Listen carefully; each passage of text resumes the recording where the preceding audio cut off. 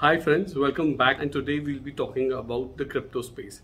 We'll be looking at which are the best coins you can look at investing into and which are the coins and the crypto exchanges which you should definitely avoid. So we've seen what has been happening in the crypto space. There has been a crypto winter where Bitcoin prices have corrected from 69,000 to 20,000. And most of the currencies have corrected as much as 70 to 80%. In fact, a lot of currencies have been got wiped out. You should be aware of what is happening in your environment in the crypto space right now, and which exchanges you should be trading at so your investment doesn't get blocked. So the first thing is I'd like to tell you is, rather than just depending on the exchange, you should also keep a physical USB or a physical wallet to store your cryptos, so that because most of the hacks actually happen on the crypto exchange rather than on your personal computer or on a physical wallet. Apart from that, let's move on to which coins and which exchanges you should definitely avoid. So if you look at the exchanges, like Celsius, which actually looks at lending money and borrowing money based on crypto. So you can keep cryptos as a collateral on these exchanges, and this exchange can be used for borrowing and lending, and they make money on that. So an exchange like Celsius has blocked all future withdrawals. It has almost gone into bankruptcy. In fact, Goldman Sachs is actually looking at rescuing Celsius network by investing into it at a very big discount value. If you don't want something to happen to your cryptos like Celsius, the reason I say that, because they're looking at generating a return of 18% for investors. If you you can get basically what they promise on their network is that you can get a return of up to 18% on their network. Now understand something, that getting a 18% return on your investment is quite high. And when you get that kind of return, the return does not get generated without taking risk. So you do not know where that money is actually being lent to or whom to is lent to. So a lot of people who are borrowing on this exchange are hedge funds, and it's getting further invested further on into risky assets. So if that kind of investment is this kind of investment is there, and they've invested into coins like Terra and Luna, and those coins have actually crashed, chances of you getting your money back is very low, and hence you've seen your accounts being frozen on these networks. So any exchange that tells you that they're going to generate a fixed return like 18 to 24% is actually not correct. Even coins promising you that kind of fixed return guaranteed is a recipe for disaster. So anything which you invest into and gives you supernaturally high returns, you have to look back and see, okay, is that possible in the long run? If it is possible, who's done it? And there will be very few cases where this can be done on a regular basis. Second thing which you have to stay away from is stable coins. Now stable coins, as the name suggests, are supposed to stay stable because they're pegged against a currency or another pair or another crypto coin.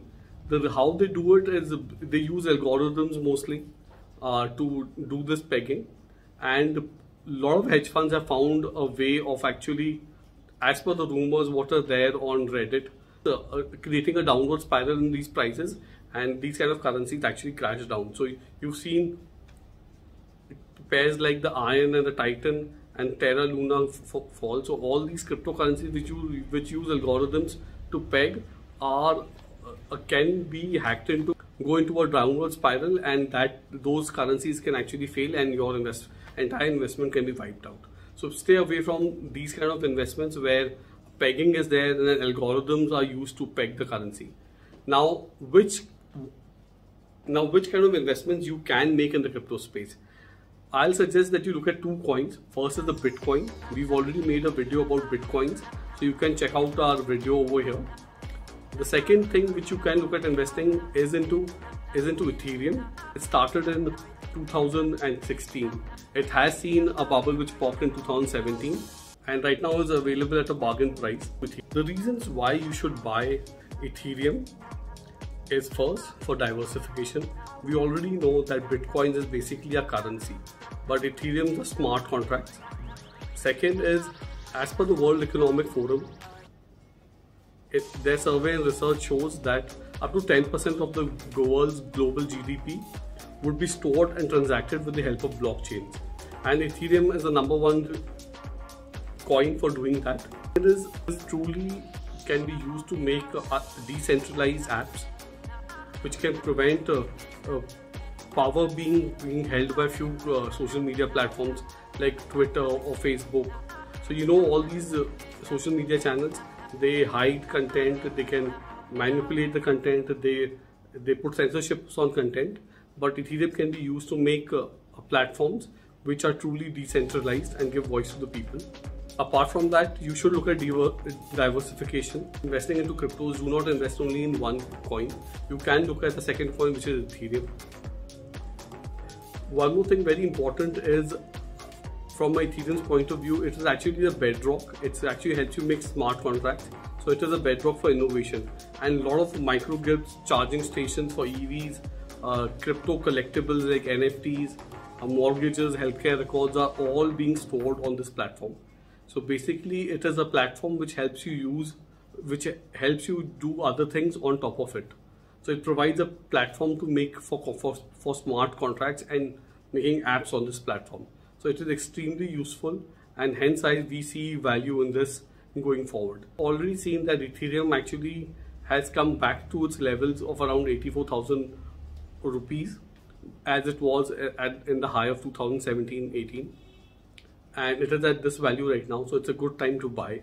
So when you're looking at buying cryptos, be it Bitcoin or Ethereum, there's something which you have to keep in mind is buy from reputable exchanges. Always use like a 2-factor key and strong passwords. Do not leave your cryptos on the exchange platforms. Always buy and use a best hardware wallet. Invest only the amount which you're comfortable with. Do not invest on other people's as to how much your friends are investing. Do not get influenced with that.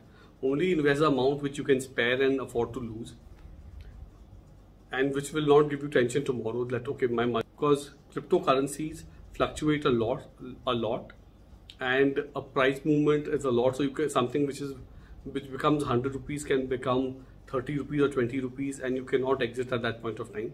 So only invest the amount you're comfortable with, and always if you feel the need to cash out, do that.